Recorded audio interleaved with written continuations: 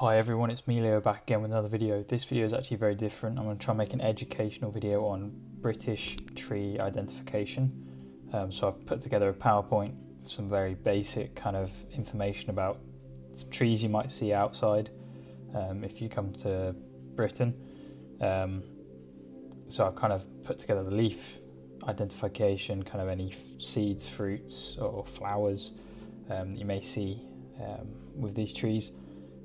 Just a disclaimer, I'm not a tree expert. I've kind of just made it my hobby in the last few weeks to try and learn a little bit more about trees because I think it's quite a cool thing to learn about. But if you're a beginner, hopefully this has some very basic information that will help you identify trees.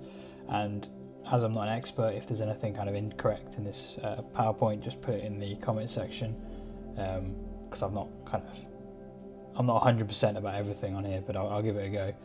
Also, I have not taken any of these images, I've just got them off Google Images, so credit to whoever's taken them. Pretty cool. Anyway, let's get on with it. So, right, I've put a list of a couple of trees. This isn't every single tree that you'll see, but just some kind of common ones. So let's start. So we're going to start with the alder tree. I hope I'm pronouncing that right. So this tree is lives near swampy water, usually. Start with the leaf. So the leaf, as you can see, looks like this. It's quite a distinct shape.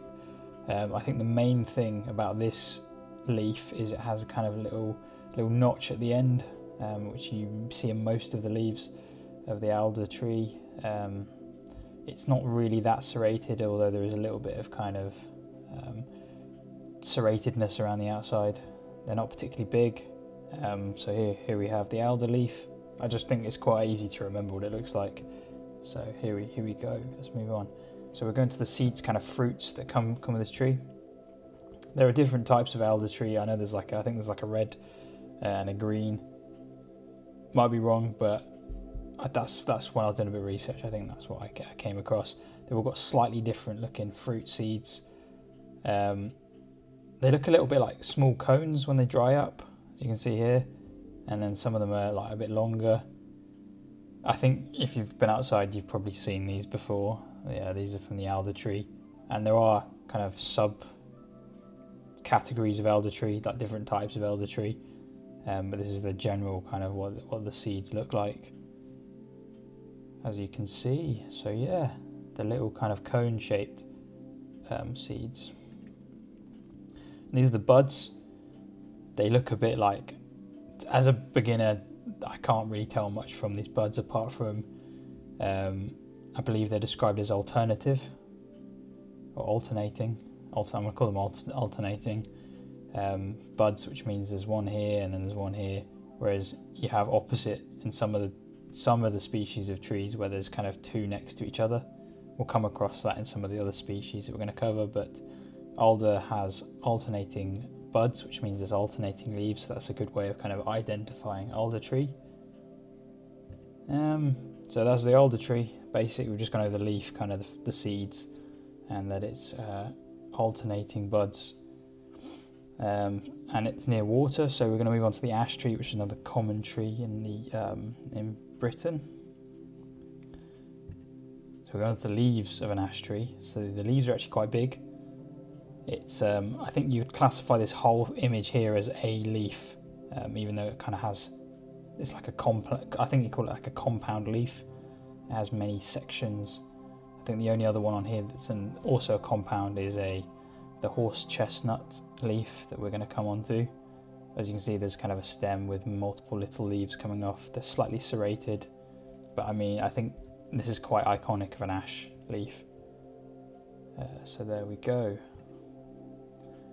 The fruit, well, I put fruit here, they're actually seeds, because I don't know if they ripen and have kind of, but as you can see, they look very similar to kind of helicopters that you see with like maple trees or maple, maybe even the sycamore type of maple tree. But they look slightly different. They're slightly long, like less kind of curved. They're quite straight looking. It's quite interesting. So this is the ash seed. They come in clusters. Like bunches, like so. Yeah, they look like the helicopters that you'd see in like a maple tree. So that's one thing that some people might get confused with. and they do flower. The flowers are like this. Oh, and then the big problem is the ash dieback, which is a fungus that's attacking the ash trees. I've got some images of kind of some trees that are being attacked. So I believe it's a fungus that kind of grows beneath the bark. And you just see kind of patches of dying ash tree. So that's how you'd spot an ash tree with ash dieback. We're going with the buds. These are actually opposite buds, as you can see. They're next to each other, and so there's going to be leaves growing kind of opposite each other. So we're moving on to the aspen tree. So here we go. I've got the most generic looking leaf. I mean, as someone who's not a tree expert, that just looks like a kind of a more circular leaf with some serrating, but it's not very kind of sharp looking serration. So they have flowers, it's kind of like drooping. Look like this. I don't even know how to describe this, to be honest. Look like this. And then you got the buds. I believe these are, as you can see, they're alternating. That was it. That was the aspen tree. We're going on to the beech tree. So this is the common beech tree. I know there's different variations of beech tree, as for all these trees. It's the common one. Right, so the leaf. I know I've seen a lot of these outside. These are very dry, crispy feeling leaves. And something to note about these leaves is they have like a furry texture underneath and around the outside of the edge, the serrated edge.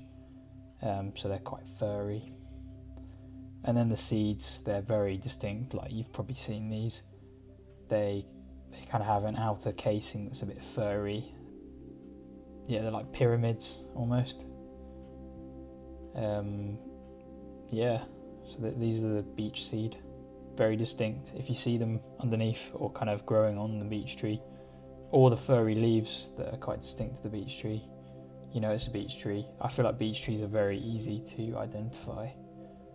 And they do actually flower. So these are some of the flowers that grow. They're also very furry. These are the buds of the beech tree. They are alternating, not opposite. So these are alternating. And the thing to know about these, they're quite spiky. I've seen a few images of them and they're quite spiky looking buds. Okay. Into the birch tree. So there's two main types. I know there's lots more, but there's a downy and a silver birch. Silver birch to me is like, when I think birch, I think silver birch. I'm actually just going to go back to that previous slide. So here on the right hand side we have the silver birch with the silver bark, and then there's the downy one on the left hand side. So on the right hand side we've got the silver, left hand side we've got the downy. Right, so the birch leaves, they're a bit more triangular. I'm trying to move myself out of the way. And they're very serrated leaves. So I believe the one on the, I've kept it the same way around, so the one on the right is from images from a silver birch, and then there's a downy birch on the left hand side. Very triangular, green, kind of serrated. But to someone like me, who's not a massive tree expert, they just look like leaves. Honestly, I don't think that's a very easy way to distinguish. So then the seeds, I feel like the seeds from the different types of birch do look slightly different, but this is just a generic search for birch seeds. And they're kind of like, they come down in long little sausages almost. I've definitely seen these out and about. Buds, so these are also alternating buds. They also just look like, I'm not good enough to kind of tell anything apart. Like these look like generic tree buds, but apart from they're alternating. Okay, so we're moving on to the sweet chestnut tree. That's a very blurry image we've got there, but oh well. Okay, so sweet chestnut. I think there's a more complicated name, but I'm just calling it the sweet chestnut. So they're all quite long leaves, and they are alternating along a branch, as you can see here. They almost look a little bit like ash tree as in they're long, but if you look closer, they don't look anything like an ash tree leaf. A little bit of serration. So that's the sweet chestnut leaf. Right, this is how I would distinguish the sweet chestnut, is the seeds. So you may have already seen these, but these are kind of very spiky case, like very spiky, hard to touch, hard to pick up casing, and then it's got your seeds inside. Almost a little bit like conkers, but they're not like the typical conkers you'd see in like a horse chestnut. And these do also flower. So I know I had one across the road from the house when I lived at home. I've got one across the road, and I do remember kind of in winter, autumn, that they have all these flowers. Or is it winter, autumn? Don't quote me on that. At some point in the year, they're all over the road. Like, there's a lot of flowering with these sweet chestnut. And these are the buds. They're alternating. They just look like buds. I'm not good enough at tree identification yet to kind of pick out any features. Okay, so we're moving on from the sweet chestnut to the horse chestnut. So this is a horse chestnut tree. Right, so the leaf of the horse chestnut tree actually looks very different. It's, as you can see, it's kind of like a complex leaf, compound leaf. Sorry, I should need a bit more coffee. This is gonna be a long one. Made you guys a proper long educational tree video. So yeah, you may have already seen these before. I think you believe it's compound leaf. I believe it's called. And it's got like these 5 segments to it. Yeah, so here we go. It's a little bit serrated. And then the seed of the horse chestnut is the conker. So it's obviously got the spiky shell, not quite as spiky as a sweet chestnut, but then the seed inside is the conker inside is a lot bigger, and obviously it's a conker. So there we go. That's the horse chestnut, and they also flower, slightly different looking flowers. They look like this, and then there's the buds. Okay, so from the buds, these look like opposite. They do look like opposite. Yeah, so these are opposite buds. But I probably this wouldn't be the easiest way to identify a horse chestnut. I think you just see the conkers, or the leaves are very distinct. I'd probably identify it that way. So there we go, that's the horse chestnut. Right, we're moving on to another very iconic tree. This is an awful image. You're not going to get anything out of that image. The hazel tree, hazel leaf, serrated, kind of a wetter leaf with a kind of a bit of a bristly kind of stem coming off of it. To me, this looks like a very generic leaf. I think the leaves are quite big actually, compared to other leaves. Or no, I mean, big is, yeah, it's not a very accurate statement. But yeah, this is the hazel leaf. Easy way to identify hazel trees are by the seeds. So these are the hazel seeds, hazel nuts. Yeah, you've probably seen these before. And they also have flowers. So I just found this image. Apparently these are the female flowers, little purple ends to the buds, and then there's the male flowers that kind of dangle down. These dangling down seeds, to me at the moment, it feels like every other tree has them. They don't kind of distinguish trees that easily from these kind of dangling seeds, flowers.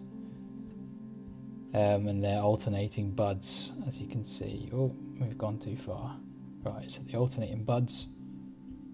Yeah, so that's the hazel tree. I'd probably identify these by the seeds, or the nuts, the hazel nuts. Right, we're moving on to the elm tree. Generic looking leaf, very serrated, a bit smaller than the hazel. Then we're going on to the seeds. These are very distinct. I've seen these quite a lot when going outside. I believe these are the fruit as well, because I think the outside ripens and you got the seed in the middle. Yep, so these are quite distinct to the elm tree. And it's got the flowering buds. I think the seeds of the fruit grows out the end of these. These are alternating buds. There we go. So we're going to go to the maple tree. So the maple, this is a field maple, but maple is such a broad category of trees. So I'm sort of just going to kind of generally cover the maple, because there's just a lot of trees that are maple trees. But the general rule, I think, is that the leaves look kind of similar. As you can see, I think the red maple here is a good example of what kind of a standard maple tree looks like. It's a bit like a horse chestnut leaf, but then connected. There's no individual parts to it. I don't know, that's how I see it anyway. So there's the maple. Okay. Seeds, they're like the helicopters. But as you can see, there's like a slightly thicker part at the top. That's how you would distinguish these, and they're usually in pairs as well. The maple seeds, so I think these are specifically from the sycamore tree, which is a type of maple tree. But maple buds are opposite, which is one of the features of the maple. They've got opposite buds, as you can see. Right, so we're going to finish on a very, very common tree, the oak tree. Probably very well known, easy to kind of distinguish tree. Oak leaf, very iconic, very kind of easy to distinguish. It's like not serrated, it's very just kind of like bobbly, and it gets a bit wider towards the end. But you can see that and you think that's an oak leaf. And then they've got the acorns, there's the seeds associated with like squirrels, so they're pretty cool. I think this is quite an easy one. Most people should be able to see these and know there's an oak tree. Alternating buds, as we can see in this image, and that is the end. So I've done a different type of educational video. I'm going to probably do a bit more in depth into different. I'm going to do some more trees. Oh, I've gone too far. So I was going to do another video, maybe some more trees, kind of go a bit more in detail on trees. I want to learn a bit more about trees, so hopefully my knowledge on these trees will kind of increase, making these videos a bit better. But if you did enjoy, be sure to subscribe, and I will see everyone in my next video. The end.